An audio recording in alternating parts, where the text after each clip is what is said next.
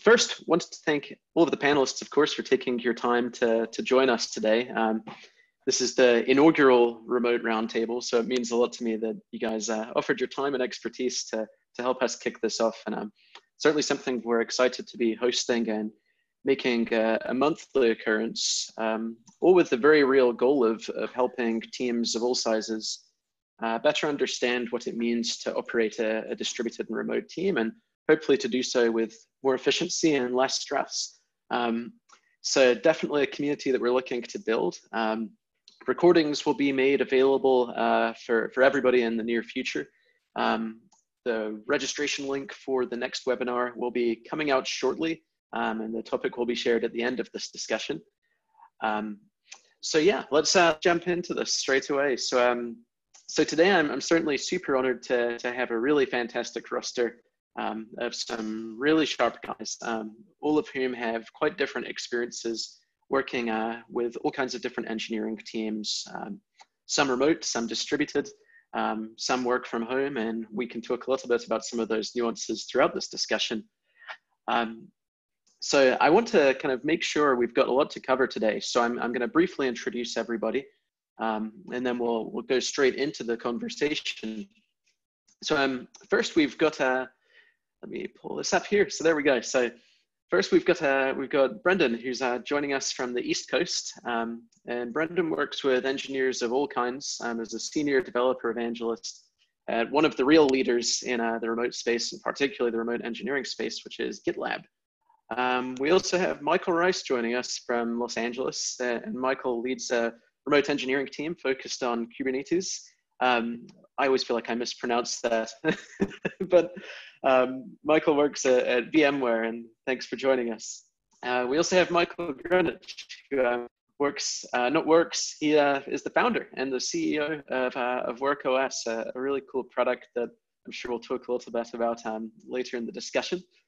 We also have one of my good friends and one of my favorite people I've had the opportunity to work with, which is Jason Bond Pratt, who most recently was on a sabbatical as a father, which has been awesome. And him and I worked together when he was the EVP of engineering at BitMEX, which is the world's largest cryptocurrency exchange. And Jason has some really interesting experience working with and managing teams across all kinds of different locations and configurations.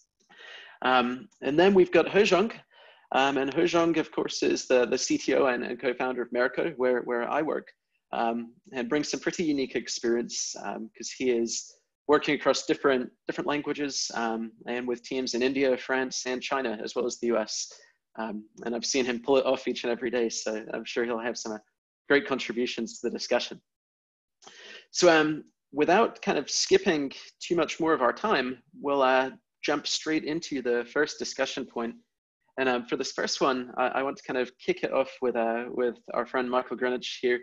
Michael, you've worked remotely as a leader for a few years now. And I imagine you've certainly experienced both the good, the bad, and the challenges of what it means to be, a remote leader and a remote contributor. So I'm curious to hear from you. What things have you found that have really kind of helped you to both maximize kind of the benefits of this, having a fun and quality work remote life, and also kind of what things have you seen that work for kind of feeling productive and connected?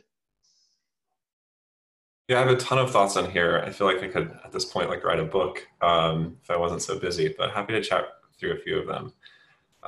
So I think one thing, thinking about building distributed teams and remote work is asking yourself why you're doing it. Now, right now, everyone is obviously moving towards this due to the COVID outbreak.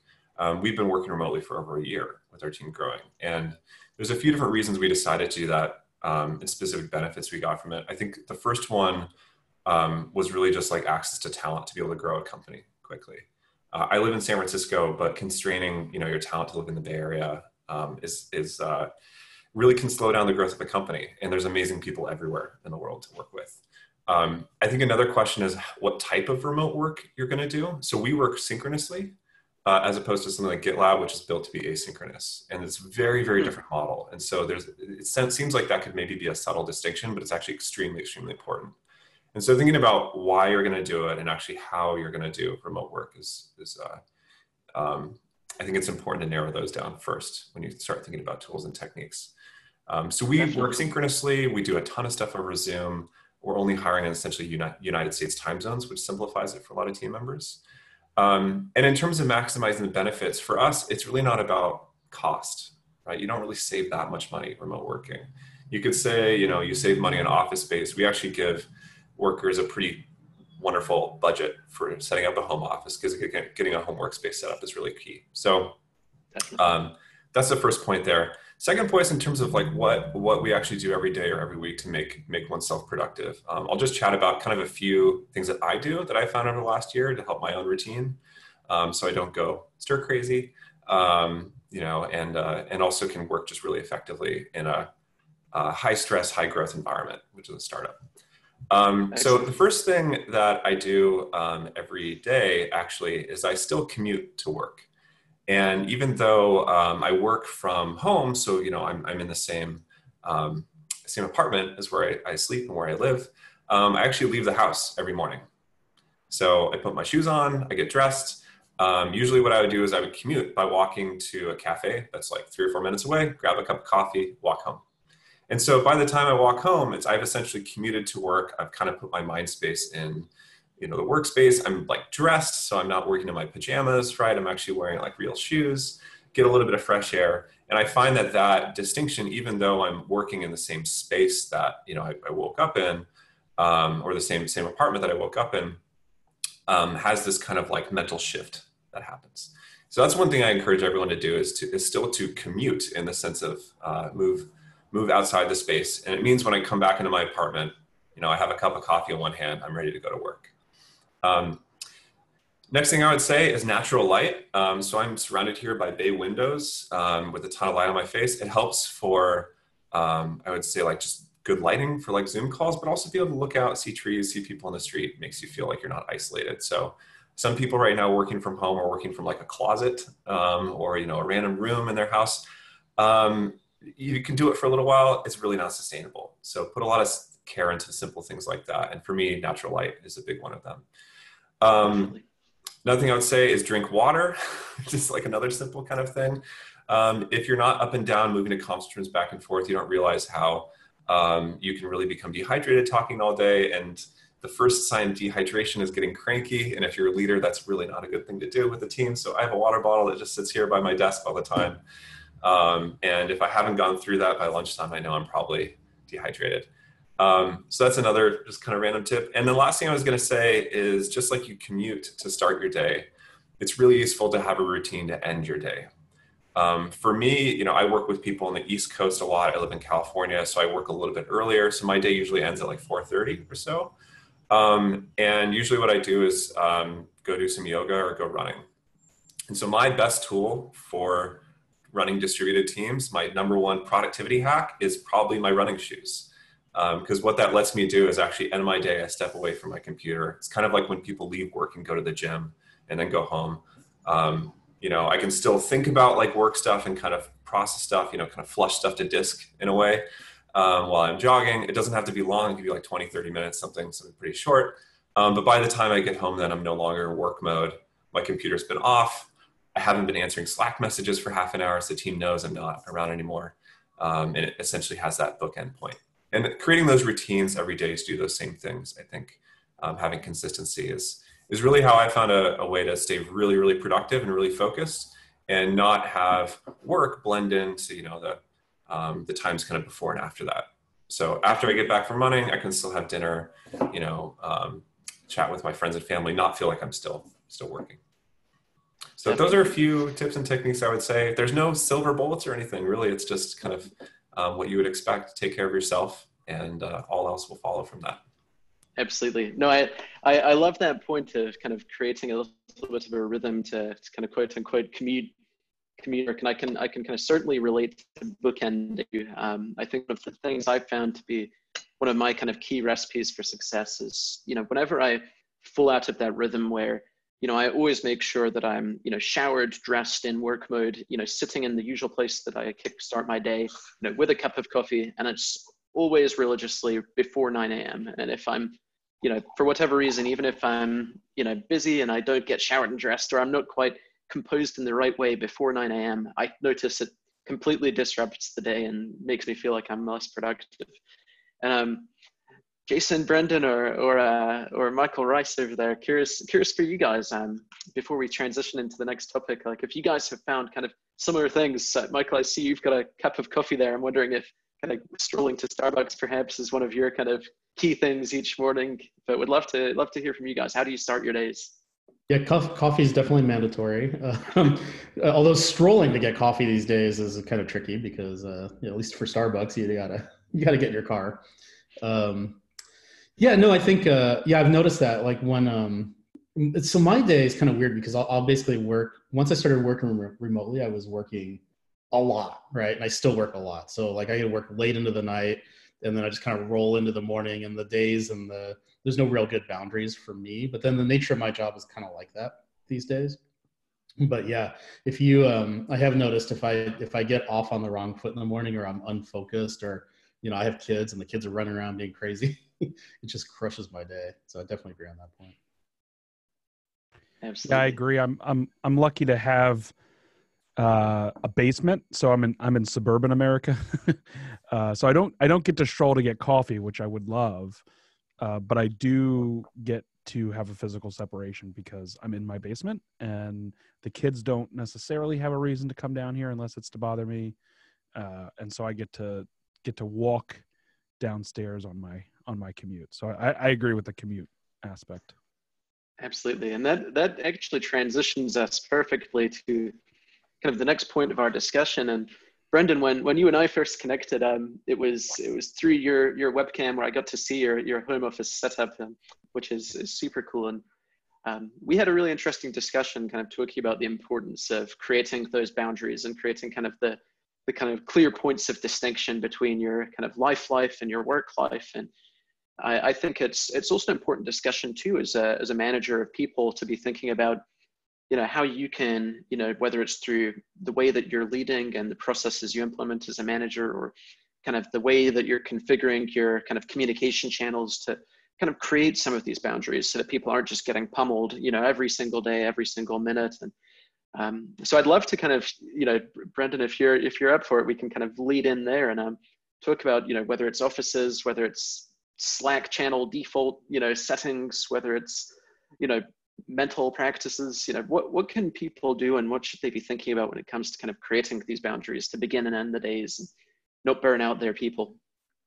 Yeah, no, you hit the nail on the head there. I think, the key is there can be amazing focus achieved, right? When we're working remotely, that's something that all of us as either engineers or managers or engineers, or like myself, fancy myself an amateur engineer, right? Like we can understand the huge value that comes with flow and the ability to achieve focus. I think it's critical to carve out that dedicated workspace to do that. And that can be hard, right? Again, like I said, I'm really lucky. I've got this basement because I'm in suburban America. But even if you're in an apartment, where you may not have another room to be an office, carving out that workspace, a desk that's for work, maybe there's even if it's like a curtain behind you, right? Just something simple to make a physical separation.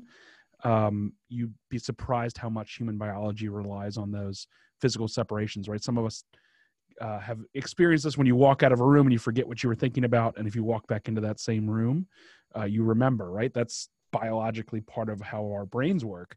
And so when it comes to like maintaining a healthy balance and a boundary between work and life, when you're doing them both in the same location, I think those physical boundaries, like you can't underestimate the value of that. It seems so simple, but it's hard to underestimate the value of that. And that's what really allows you to achieve focus. Now, the inverse side of that is also separating work from your life, right? And that's something that can be really tough, but is critical as leaders and as employees ourselves to prevent burnout, right? Like Michael said, you're always at work, right? So you're always that close to your workspace. You're theoretically available, right? And so creating the right boundaries there are really important too, right? So it's things I think, Max, when you and I were talking, I was talking about how maybe if you work from home all the time, maybe you don't need Slack or email on your phone, right? That's a big ask. And for those of us that may travel or used to travel for a living, that may be a big ask. But, when you're at home and you're with your family, if your desk is right there, not that far away, maybe you could continue to embrace that boundary by, learning better techniques and focusing on better techniques about stepping away from work. And then I think just having those boundaries also help the people that you live with, right? So I have 4 small children, 2 of which normally are home with me because they're really small. Not home with me, but at this home where I'm working. And right now everybody's home, right?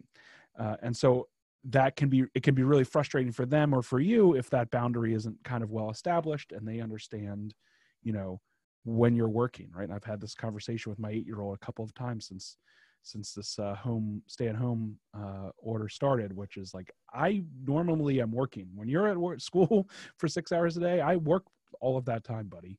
And so I can't just be available right away. And so finding that balance and really making sure you structure your day in a way that makes sense for you. Again, we talk about a lot at GitLab, we focus on asynchronous, right?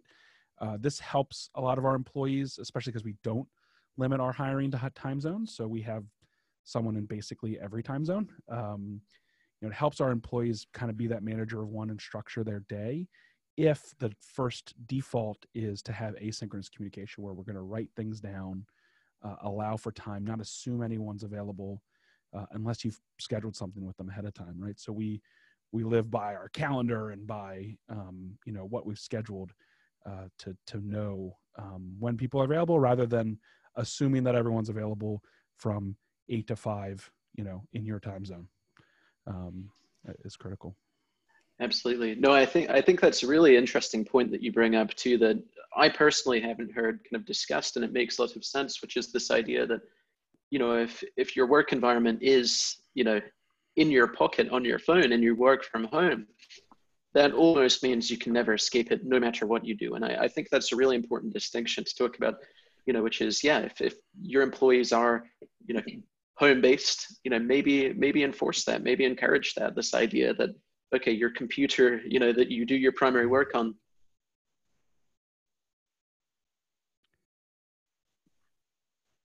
Oh, I think we might have Did lost we lose Maxim? Oh, yeah. Poor Maxim. Yeah. I was just going to say, I was going to follow up my quote and say, I'm saying this, but I also do have Slack on my phone. So like, I also am not necessarily practicing what I preach, but I think it's good to, whatever the right boundary is for you all is really critical. Plus, like, when you work in an office, those boundaries, it's the exact same topic. How do I draw a boundary? It doesn't matter if I walk to work or drive to work or have 2 phones or not. It's the exact same issue. And so at home, it's really funny. I find people, sorry to just wax here, but I don't know, it's kind of a conversation. That's great. I find that people, as soon as you switch to a work from home, especially work from home mindset, it's all of a sudden it's like, all right, how do I draw boundaries? How do I draw boundaries? How do I draw boundaries in a way that like you never think about, especially if you're running, say, a 24/7 always up system, these types of things, right? I have a question for you, Brendan. How do you at GitLab, this is, I guess, not your topic, but I'm curious. How do you create sort of shared moments of success with people? How do you kind of celebrate things together? And we just launched that new thing. And how do you create sort of visceral human excitement as opposed to maybe an email that sounds really celebratory, but no one's gonna, you know what I mean? How do you manage that moment? That's a really, really great question. And yeah, I mean, I start by generally saying we talk about communication at GitLab more than I've ever done at any company I've ever worked for, which is, you might see as like well, that's just a lot of cycles. And if any of you have met Sid, you know that he would love to spend a cycle on something like that, or many, many cycles. But I think it's been really helpful for us to understand, like, we're going to talk about how we communicate a lot. And what that also means is we have to be super intentional, because we're all remote, about how we engineer exactly those things, right? So we do engineer those moments, right? We have not only the moments of celebration where, if we're going to have a company-wide announcement, It's going to be multimodal, right? Maybe it's in a company call and it's in the Slack, and you help, distribute it to your team members in case they missed it. But we also like force and engineer the social aspect of our lives together too, right? So we have daily a call that is focused on not work, right? Like it's intentionally not a work-related call, but a get-to-know-you call. So it's changed a lot over the years. So I've been at GitLab since 2017 when we were about 150 people. We're now over 1,200 people. So that's changed. It used to be everyone shared something about their day every so often. That would obviously break down really quick. The question of does it scale then is no. But we do have these take a break calls every day still. And we have 3 of them actually to make them time zone friendly depending on where you are. And they're just like, they're open Zoom rooms that have a topic, right? So one is travel. That might be a less talked about one these days. But there's a family and friends one. There's one where you can just talk about like coffee and tea and cooking and that kind of stuff. There's like a hobbies one. And so that's really critical things that we do. And again, it's engineering those social interactions you would otherwise have. And then I think that the same holds true when it comes to celebrating, right? Again, we would do that in a multimodal way. We would do that on those, company-wide calls. Now, the other thing we used to do, or we did do, and we hope to do again soon, is we would get together every year, the entire company. So we had actually planned to be in Prague in the Czech Republic about a week or 2 ago. Obviously, that did not happen. We canceled that a while back, given everything that's going on. But that also, we also value that face-to-face time. And again, it's something that we're also not getting, along with everyone else that might be remote only. But we put a big value on, right? That's a huge investment to take the whole company for a week and go somewhere. And again, very focused. There are some days that are about work there, but there's also specifically days when we're together that are excursions that are not about work. It was going to be, I've been to a few of them, most recently New Orleans. So we had lots of different fun things to do in New Orleans, Cape Town, South Africa, and Greece, right? And so those had excursions to go out and do things that are not work related, and that's how you can really get to know people. The other thing that we do is we have again, it's not enabled right now, but when folks can travel, we have a travel grant so that if you go and visit a GitLab team member, GitLab will actually cover a certain amount of your travel, like per team member, right? So for instance, like that is a great idea. Yeah. It's of course all in our handbook. For those of you that don't know, our handbook is all public and on the web, on our website, and you can read all about it if you just Googled GitLab travel grant, I think. Yeah. You'd find it probably. And so that's really fantastic and encourages people to go and meet each other, right? Like I took the train up to I'm in Washington, D.C., took the train up to New York for one of their co-working days. So again, something we would do prior to all this is in big cities, there'll be co-working days together. So New York, Denver, Florence, Rome, Amsterdam. There's pockets of GitLab team members that get together on a regular basis for co-working days.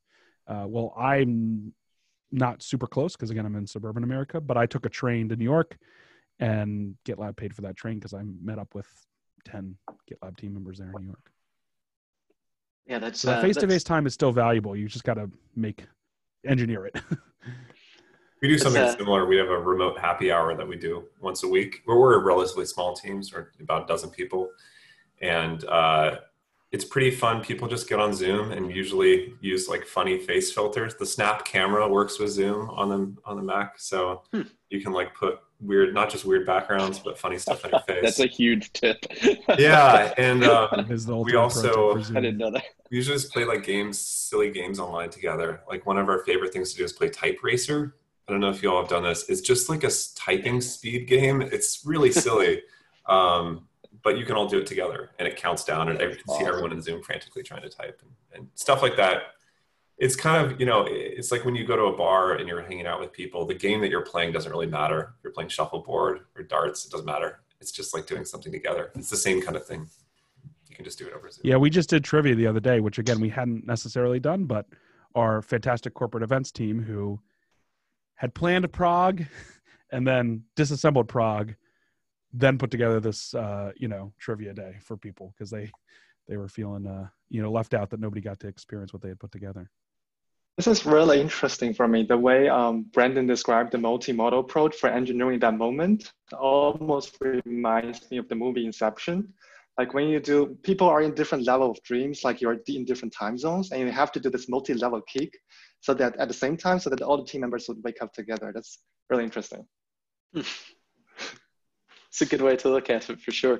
And this actually translates, I think we've almost to a certain degree kind of jumped straight into this, but it brings up, I think, one of the most critical challenges, when it comes to working remote, either as a individual contributor or as a manager of a large team. I think the challenge remains the same, which is this idea of, how do you by design and properly engineer these moments where you can build a rapport as a team and you can, have proper dynamics with the people reporting to you or the people working with you, and kind of what things can you be thinking about, whether it's, having certain one-on-ones, etc.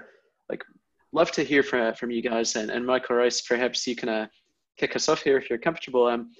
I'd love to hear everybody kind of talk a little bit about this in a bit more detail. How do you build this rapport when people may not have even ever met in person once in their lives? Yeah, sure. I'd be happy to. But it's kind of funny, like as we're talking, so my kids are home from school and right outside the window is my backyard. And I can see my kid, my 7-year-old, she's on her mom's phone on her Zoom call to school on the swing. And I was just thinking, it's probably not what they had in mind with the kids attending Zoom classes.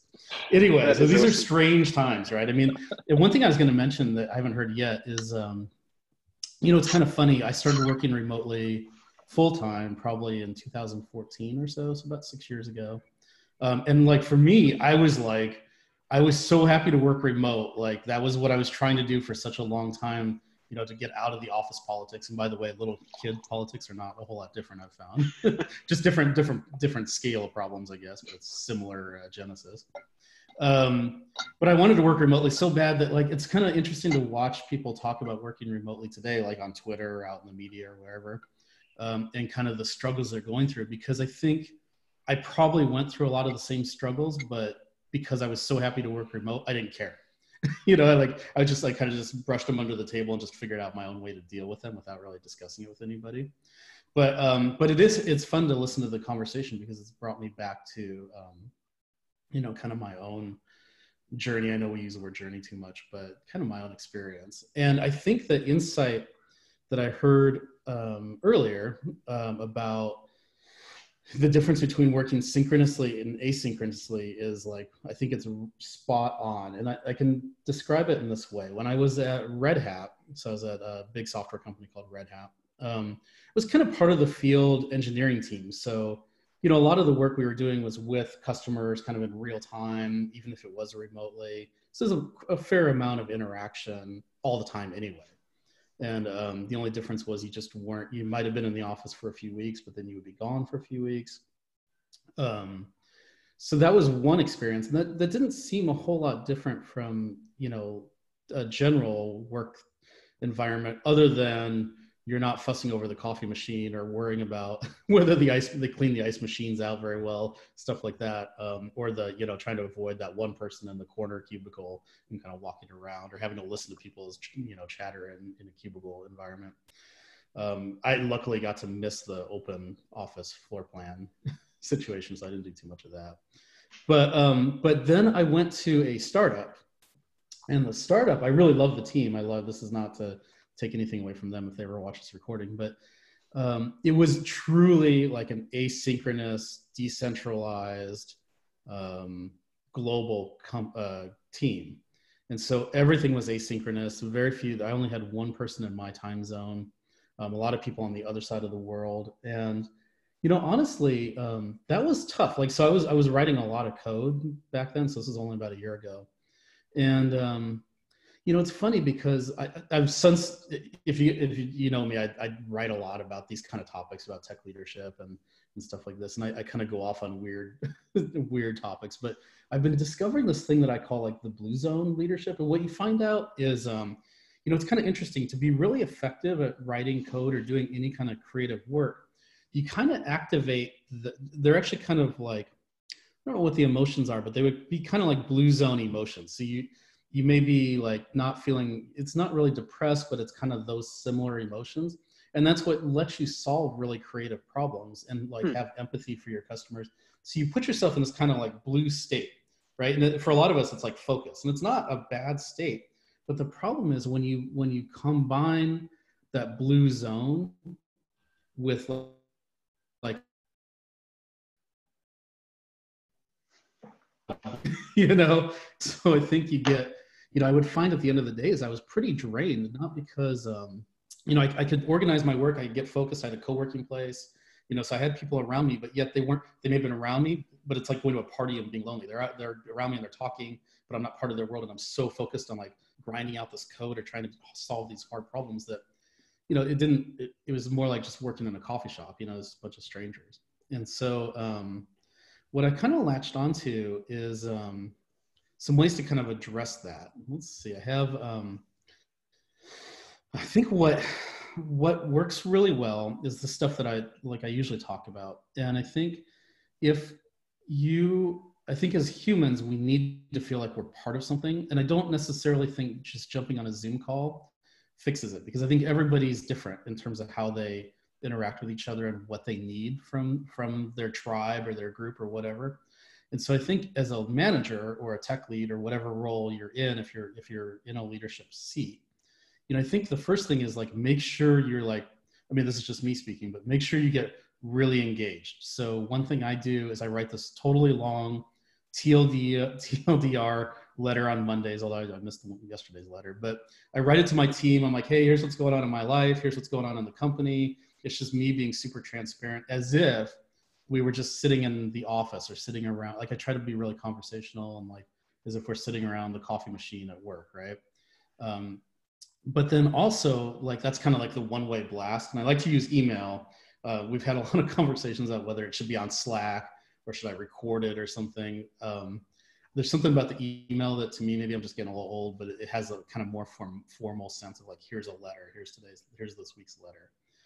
Keeping that cadence, I think, is super important because, like I said, at the last company I was at, it was kind of like the weeks would just kind of go on and we were doing stuff and we had kind of deadlines, but it wasn't really clear to me what was going on or what the vision was or, you know, how I fit in other than like my very narrow little space that I was working on. So that's the first one. So making sure you have like a really clear vision, not just for the company, but for like the team and for the individuals on the team.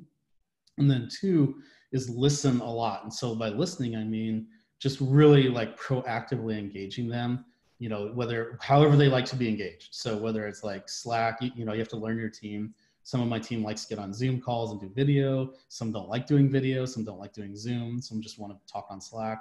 Some, you know, just use different modes. So, you know, adapting to the mode that works with them on the timing that works for them. And they're all going to be a little different, right?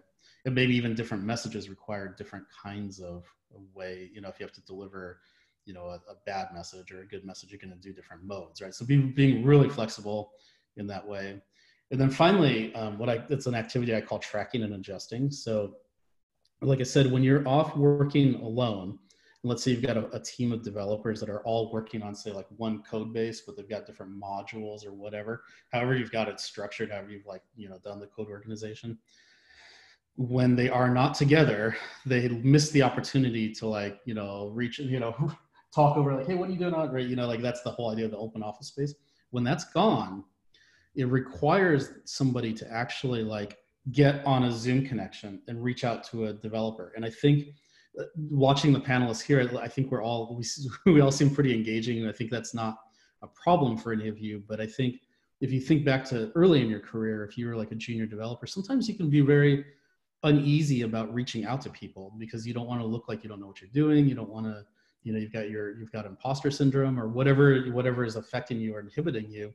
You're not going to be proactively doing it. So as a leader, really doing it remotely actually increases your work level a lot, because you have to like, be, I don't want to say constantly, but like be prepared to do it as much as needs to be done, to like reach out to people like, hey, what are you working on? Not to micromanage, but like, hey, what's going on? Are you having any struggles, any challenges? Can I support you? Can I jump on the call with you? Just bring that kind of supportive mentality to what you're doing. And I think even when you have remote teams, I think they're going to feel pretty engaged. And that's the key, right? Because you're going to, in remote, the risk of your team becoming really disengaged is very high, especially if they're deep in that blue zone. So those are my points of view. Absolutely. That's a great point. And something I definitely want to kind of highlight there, and maybe see if anyone else has similar kind of things they've done or seen. Certainly new for me. So thanks for sharing it, Michael, is this idea of kind of kickstarting the week with this kind of written communication. I think we talked about these kind of boundaries and routines to kind of get your day going. And that to me kind of jumps out as like a really cool and interesting way to kind of let everybody know, like, okay, like the week has begun, like let's get rolling. And love that idea. And I'm curious for the rest of the panel, what have you guys kind of seen in kind of different ways, whether it's, setting up these kind of individual meetings and kind of figuring out how to connect with your developers. And a question I certainly have that I'm curious to see if anyone has had experience with is also kind of. Oh, I want the question. Suspense is killing me. On the edge of my seat. I know. This is going to be the question. Yeah, I was just going to add that I think the one-on-ones are really important, and yes, the format of how it works best for them is critical. Again, that can be tough for us when we have engineering managers that are managing folks across the globe. But we really do value Zoom, and that like the close to face that you get with Zoom, because you can read emotions and understand how someone's really feeling. But we also encourage, a very focused one-on-one. Like, it's not necessarily prescriptive, but we do want folks to,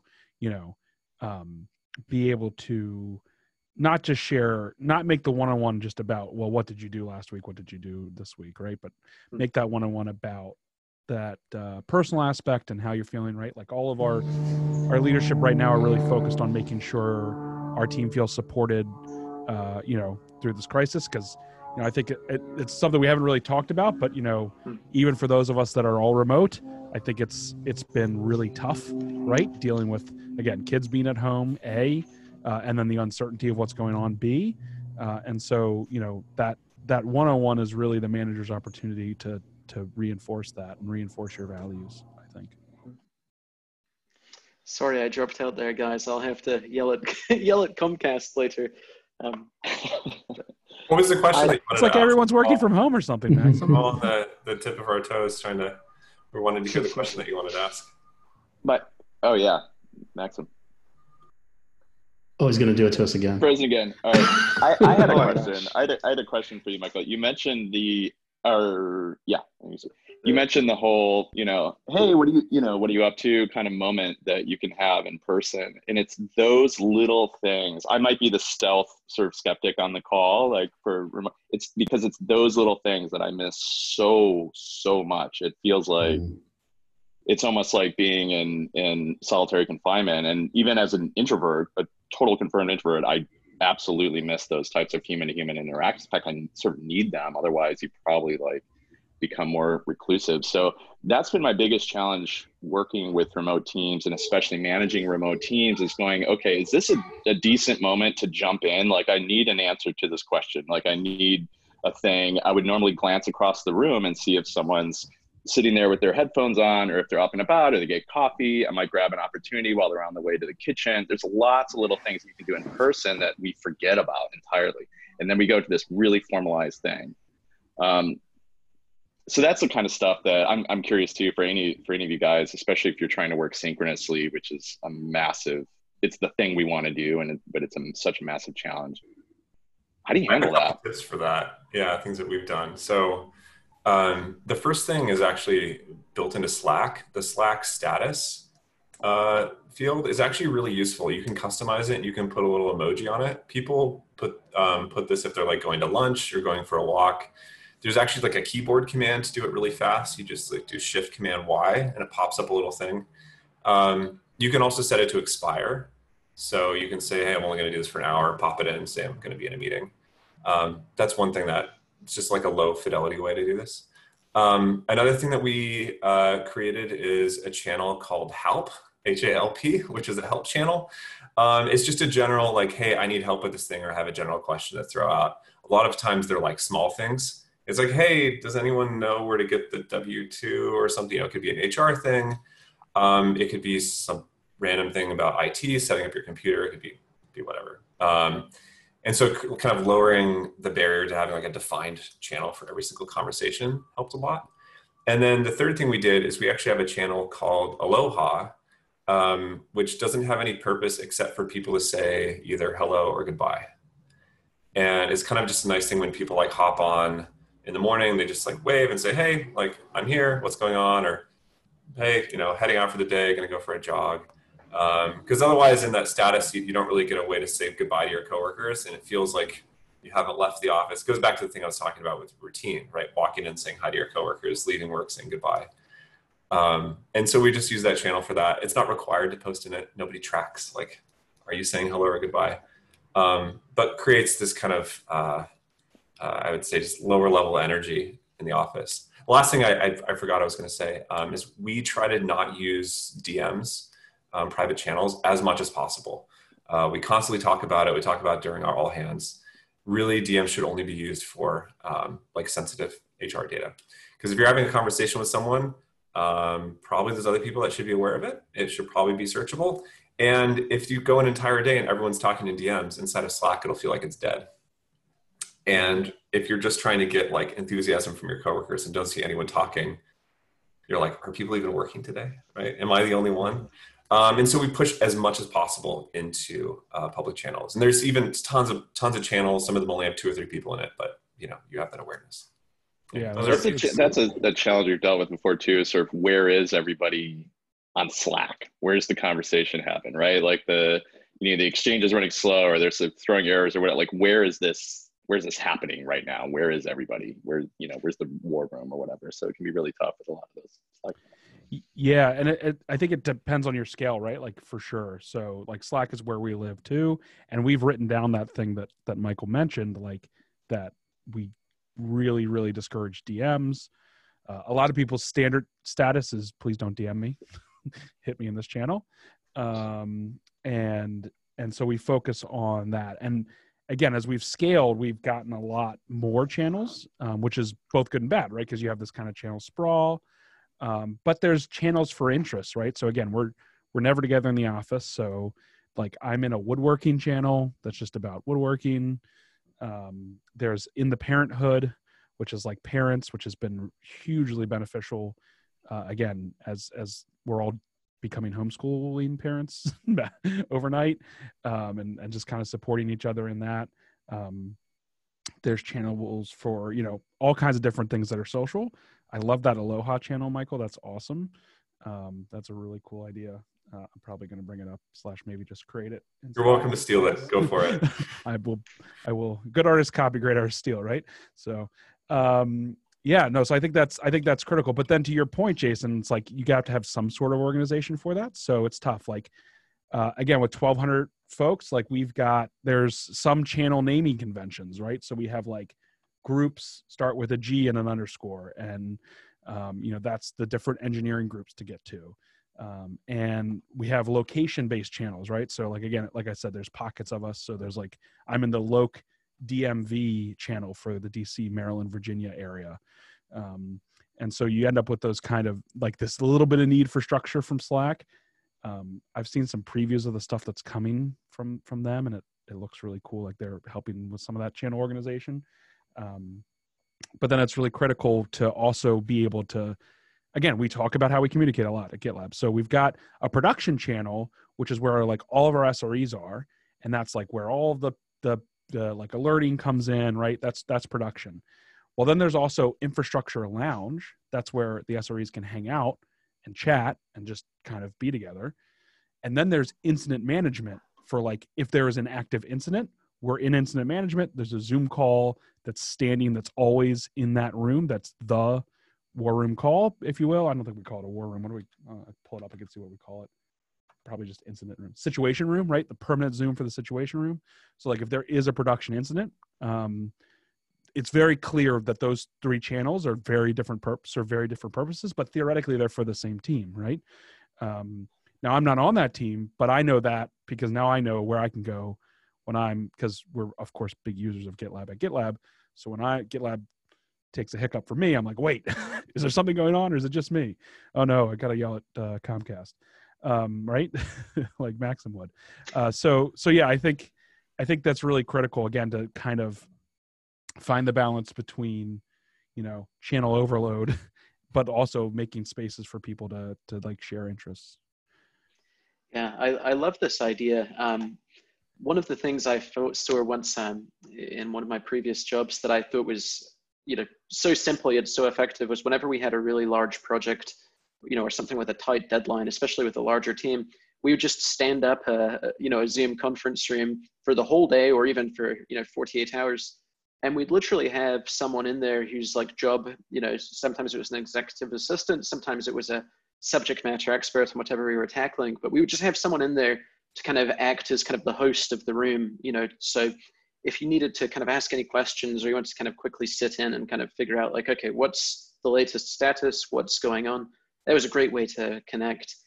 And the question I wanted to ask you guys, and we'll see if it's a cursed question that secretly crashes my internet, is I wanted to hear, I think one of the big challenges, of course, is all of this makes great sense, but how do you guys look out for a team member, that maybe suddenly, having an issue or getting stuck or just kind of quietly fading into the background, and maybe they're stuck on a task, or maybe they're having trouble with something with their home life, or maybe they're feeling left out of something. But I think it's perhaps more important in a remote dynamic than any other dynamic to be vigilant of that and think about, okay, this person's disengaged, or this person's upset, or this person's stuck. But how do you guys look out for that, and what kinds of things have you found to be useful in kind of being more proactive there?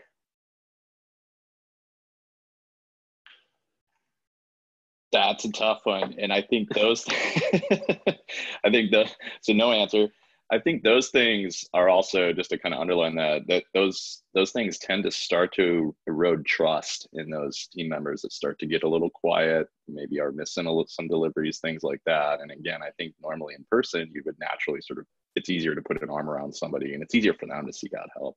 When everything is explicit, when everything is it has to take an extra set of actions to interact with somebody, I'm with you. It's very easy for those people to wither. And I've been sitting here while everyone was talking, wondering, sort of apropos to that, if you pre-screen for folks during the hiring process who are amenable to this kind of stuff, I'm sure the answer is it's tough, or maybe you don't. I don't know how one would do that, but it's sort of like there are folks for whom this doesn't work. Sorry, didn't mean to hijack your question, but it's key to me. How do you handle fading folks? Yeah. It's definitely great. And Jason, you kind of pulled the discussion forward pretty nicely there. And I'd like to toss this one to Brendan first with GitLab. I like that you mentioned this idea of kind of pre-screening for having the right kind of traits to work nicely in this dynamic. And Brendan, I'm curious if there's anything that GitLab kind of does to determine, is this person going to be comfortable and effective in a remote dynamic versus not? And if any of you guys to jump into the conversation too, if you've kind of noticed any traits or kind of common characteristics that make someone a really poor fit for a remote dynamic versus being a great fit. Yeah, it's an interesting question. I don't know that we have the answer. I wish we did. I guess we should. But I think that the way we look at the questions may be a little bit different, actually. And so we, again, really focus on our values, which is something that, a lot of companies have written down. I've been at a lot of companies before that had values, but GitLab is different in that we actually like talk about them all the time, like in everything we do. So our values, for those that might not know, are it's the acronym is CREDIT. So it's collaboration, results, efficiency, diversity and inclusion, iteration, and transparency. And so remote is interestingly not in those values. And I think we've even written about why remote isn't. But those values kind of are required in this remote environment, I think, right? And so I don't think we have the values we have because we're remote, but I think the values we have enabled us to be remote, all remote, if that makes sense. And so screening for values is like the number one thing we do in the recruiting process. And so where I think that intersects the most with remote is, we talk about results as being like a manager of one. We talk about efficiency, about writing things down and being super efficient for the right group, using boring solutions when it makes sense. We talk about iteration, right? We have this concept that, again, I've been in engineering a long time. We always talk about minimal viable products. We talk about minimal viable change at GitLab. So if you think minimal viable product, below that has a number of minimal viable features. Even below that is the minimal viable change. Like, does this change make it better? Well, then ship it. That's kind of our mentality, which is different than some engineering groups I've been with before. Like, there's even a quote from Nat Freeman, who's now the CEO of GitHub, but a quote from him in our values page that he said to Sid that we have a really low level of shame when it comes to shipping. And Sid loved that. He's like, yes, we do. We have no shame to ship something. All of these things are the requirements, I think, of being successful remotely. You have to, as an individual, be able to embrace that. And it's really hard for a lot of folks. And so I think as we test for that, it most of the time tests for, can you work remotely, right? You've got to be that kind of manager of one and be able to embrace these things. But that doesn't always work out. I mean, I hired someone, this was years ago, who worked for us for a few months and then was like, literally said, I cannot do the remote thing. Like, I can't do it. So it's definitely not for everyone. But I think when you kind of are looking for folks that can, really drive, a vision and own their role, that person is capable of thriving remotely if you do all these other things we've been talking about. It's an excellent point. I was talking with a friend of mine just yesterday, and being kind of a remote evangelist, I was like, I'm so excited. Corona is going to make so many, remote workers out of this. And he fired back at me, which I thought was fair. He goes, I don't know. He's like, I think maybe there's lots of people that are going to go never again.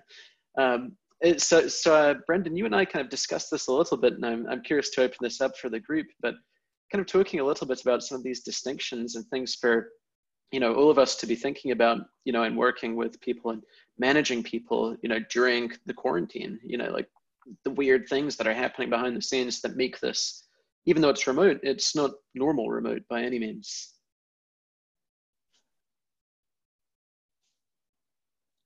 Yeah, I think remote is one thing, and then working remotely with quarantine is another beast that we have to fight with extra cautious. I just recently ran into some of our team members feeling depressed because quarantine is taking away some of the tips that Michael shared about, for example, commuting and then going to gyms are all part of their personal routine, but they are being taken away by the quarantine. So I think one thing, I don't have an answer here, but one thing that really helped us is make this a explicit goal for everyone to figure out, like we need to figure out some replacements for the old personal routines, and we have to figure out together. And this really helped us, some of us replace some of the routines and find a new one. And then, yeah, that's some experience here by the quarantine. Do any of you explicitly, sort of on a daily basis, open up the discussion to just human quarantine issues? Like, we're going to spend 15 minutes talking about like day-to-day stuff. Who's having trouble getting groceries? Who's having trouble with their kids? Who's, like, do any of you sort of do like, or do you wait for someone to try to bring that up? Or we created a specific channel for it because one thing we found is it's, for some people, it's like pretty overwhelming to have it just constantly hitting them. And it is important to talk about. And so creating like a specific place for people to discuss it allows people to kind of moderate and mediate personally. And then, and everyone who has direct reports, bringing it up during their one-on-ones and checking in on it explicitly, because it is, a new thing in everyone's life. But kind of found that everyone talking about it in the general channels or just like in public, it's just a lot to deal with. It makes it hard to focus. And even though it's important to talk about, sometimes it's can be too much. Yeah, we found the same thing. So like I said, we had been planning on our event Contribute in Prague, and before we even announced it publicly, we were working on canceling it and winding everyone down, and moving 1,200 people's flights. And that channel about that event then became the news about the virus. And literally, I think I was one of the people that felt overwhelmed, right? And we made a separate channel then, like, okay, here's where we can discuss like COVID. There's also like a shelter in place channel that we made to talk specifically about sheltering in place and data around that. Our data team made a channel because they brought actually into our data warehouse a bunch of the COVID data from Hopkins so that folks can like learn how to use our data tools with that as like, I mean, that's how a lot of engineers maybe can process it better, is like, let me dig into data and learn. And so, yeah, I think it's really important. But I would say that the number one thing that's done is our leadership has made it front and center. So we made a specific page in our handbook about it that specifically went to, so we obviously have a lot of different benefits providers working in 65 different countries, but we made a list, by country and by the provider, what mental health and other benefits are like out there, and how those folks are reacting to it, so that people know what's going on. We announced specifically a leave policy around COVID. Not everybody is lucky enough to be able to do that. We, have a large team and have been backed very well. And we've decided to give folks 12 weeks of leave if they're diagnosed or a family member is diagnosed and they need to take care of them. And writing that down and just saying it, right, then I think alleviates a lot of the pressure and the like feeling of fear for some folks, right? Like it's, your job's going to be there. In our values, it says family and friends first. And I know that a number of our C-level folks have started their all hands with a slide that is about that. Like slide one of our marketing all hands after this was all happening was our CMO saying, family and friends first. You're going to have to be working differently or working less. And now let's talk about our goals. And of course it impacts our business, right? It impacts marketing and everything. And it's great to talk about that too, but leading with that. Our CRO shared that he is going to be modifying his schedule because his kids are home and taking time off to help assist with that. Our VP of engineering did the same thing, said, hey, he said to all of engineering, again, it's all in public channels. He said, I'm going to be resetting my expectations with my manager, AKA our CEO, right? And so he encouraged everyone to do the same if they need to. So I think leaders, truly leading in this time by example can really have a huge impact on the team. Really well said. Really well said. And I'm keeping an eye on the time here. We're closing in on an hour, so I'll kind of accelerate our conversation. And thank you guys for sticking through this and making this such an awesome discussion.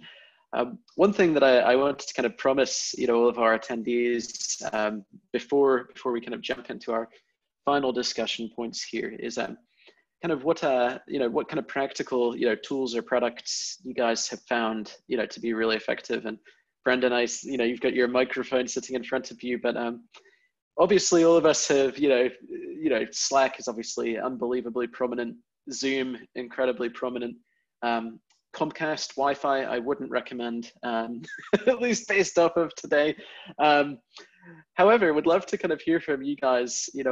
What little things have you found? Could be dead easy, like a good chair, but like tools, services. What has helped you kind of work better in a remote dynamic? I think my two things that help the most. One, I have the Logitech Brio 4K camera, which is the best webcam I've found. It's great at picking up like lower light. It just makes everything look better. So I'm going to probably go buy that. You do look great, Michael. Yeah, if you can find one. I know they've been sold out. It's used by like Twitch streamers. I mean, it's really fantastic. The other one is my running shoes. I mean, that's like what keeps me sane. So I think like there's a lot of stuff that doesn't sit on your desk that you should think about as tools to help you work as a distributed team. Curious what other people think though. I would say, just apropos, Max, I'm sorry that you've been having issues, but my father, who's much older, obviously said this to me when I was going to be working remotely. He said, "Don't use your Wi-Fi. Plug your laptop in, Brendan. It's important you have a good." And I did. I went through the effort of running a cable, and so I have Wi-Fi in the house, and if I leave this desk, I end up on Wi-Fi. But it's just the Zoom is not as friendly as everything else to packet loss, right?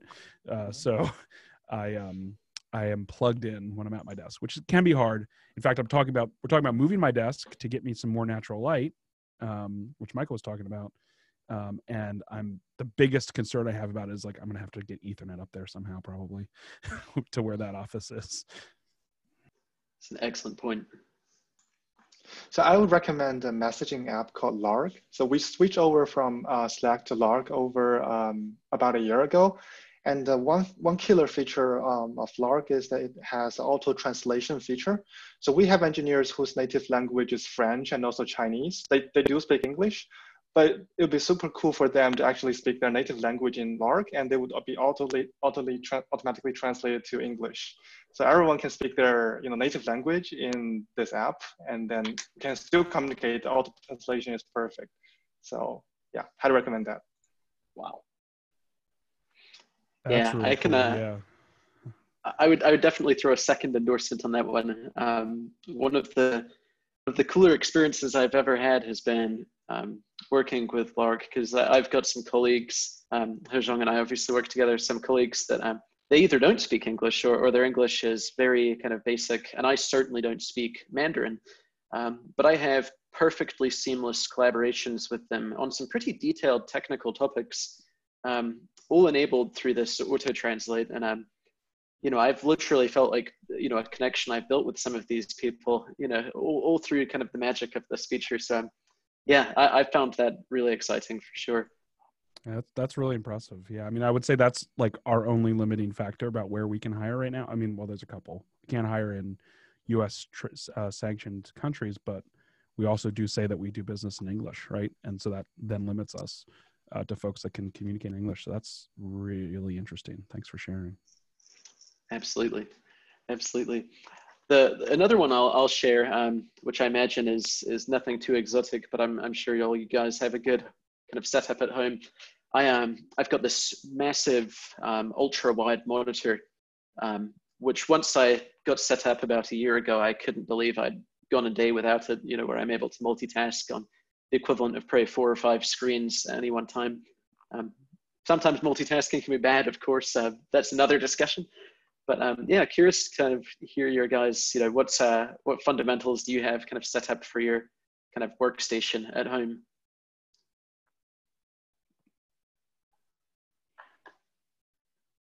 I was going to mention one small point. I've noticed that so I just have 2 monitors, right? But I notice I tend to have the Zoom like I do with you, but then I'm looking over here, right? And so I noticed a lot of people put their other monitor on top. So at least they're not quite, the camera's here. They're not quite looking away. It might be a way to cheat that you're multitasking while you're on Zoom, but it's helpful. Absolutely. So in the spirit of time, we'll jump into our very final topic, and we'll keep it brief. But I think one of the big challenges, especially we've talked a lot about synchronous versus asynchronous work, is this idea of setting goals, sharing those goals, tracking on them. Curious, and Hezhong, I penciled you in to kind of kick off our discussion here, but yeah, curious to hear what everybody's experiences have been like in terms of figuring out what are we tracking, how are we communicating the goal, and how do we figure out if we're making the right progress? Yeah, good question. So in my opinion, how to set goals and how to measure success has always been a problem, no matter if we are in the same space or working remote. For example, we still set our goals as the same way before while our weekly spring planning meeting. But working remote does pose some new challenges. I think in particular to the to tracking progress of the team. So when when we are in the same physical space, we can have many casual conversations and check-ins daily on a daily basis. But in a remote setting, having daily one-on-ones with every team member might be too heavy, both for myself and for my team. So to give me more visibility into what the team is doing, I think we take two measures. First, we do daily scrum like many of the teams do. This is a chance for a team to get together, define a plan for the day's work, and also identify any blockers. Secondly, we would use some telemetrics to help us track progress and the overall health of our code base. And when we find some existing metrics not good enough, then we will invent some of our own. And all these telemetrics would provide an additional and quantitative channel for understanding how our team is doing. Yeah. Absolutely, absolutely. How do you guys get buy-in from people on new goals and initiatives and things like that? One of the challenges I perpetually have always is sort of translating what might seem like an arbitrary business concern or arbitrary product direction or prioritization or whatever else to a team. And that requires, again, so much trust and so much rapport and so much buy-in and collaboration and stuff, especially for big switches, big pivots that half the team's not going to agree with in their own judgment. How do you guys do you have issues with those kind of buy-in, or do those people just kind of get washed out if you don't naturally buy into stuff? Like, how do you deal with that? In the same vein, I guess, goals. It's a great question. It's really tough. My experience, one thing that works is having like one-on-one discussions with people you think either might be concerned about those. You could, kind of guess who that might be. Also, people that end up being sort of like the cultural glue that holds together the company, have conversations with them first. Anytime I'm going to announce anything big during an all-hands meeting, I actually will have probably talked with over half the team one-on-one about that thing before. And so when I announce it or it's a big thing, it's not like the air goes out of the room, nobody's surprised. And what also happens is the people I didn't talk to, if they have questions or concerns, they don't come to me, they come to the other team members that they trust. And so there's already some kind of scaffold built up there. It's tough for a big shift. If you're going to pivot the business, that could take like couple weeks, right? To have all those conversations and move people through it. I think very rarely can you just grab the wheel of the ship and turn it as hard as you can and get people to come with you. If people really trust you as an organization and you're an amazing leader, you probably can do that, once a quarter, maybe, probably even less frequently than that. So I think that's just a question of hard leadership. Yeah. That's fair. It's the same no matter where everyone's working, actually. Yeah. I have found though, like having those one-on-one conversations with people that are sort of lieutenants in the company, that lets it be scalable. So then afterward, people can come to them that might not want to ask the founder, ask their boss, talk to their peers, sort of a softer social structure. Absolutely. Absolutely. Well, with that, being respectful of everybody's time, and certainly I imagine you guys are busy, we'll call this kind of adjourned. Since we're 10 minutes over, but the kind of summary I want to kind of leave everybody with, I think we touched upon some really interesting points, which is, the importance of, thinking about boundaries and, how you're translating that into formal decisions with, whether or not people have mobile apps configured on their phone or if they've got notifications set up. I love the point that Michael Rice brought up, kickstarting the week with a team-wide communication. I think we talked about lots of interesting things here with regard to, how do you drive kind of real kind of friendly conversation and culture through leveraging all of the different channels and all of the different, communication platforms that you have at your disposal, and how you can be a bit more precise about that. Brendan, I think, brought up a really great point, that we discussed, about not leaving things all in DMs and finding ways to kind of keep communication a little more obvious and a little more clear to everybody, keep people feeling engaged. I think, we talked about some of the basics of, I've certainly, got a takeaway here, which is I'm going to walk away and immediately hook up an Ethernet cable here at my home desk. And I think all of these things are super important. And if I've left, with any one key thing, I would say, it's the importance of just remembering at the end of the day, it's just human beings working together. And, we've got to be thinking about, how all of these different weird dynamics affect our ability to communicate and our ability to feel like we're a part of something. So wanting to give all of you a quick soapbox here. If there's any one last thought you want to leave with, or any last thing you want to kind of announce or share, feel free. I'll go down the line here. Jason, if you want to say anything.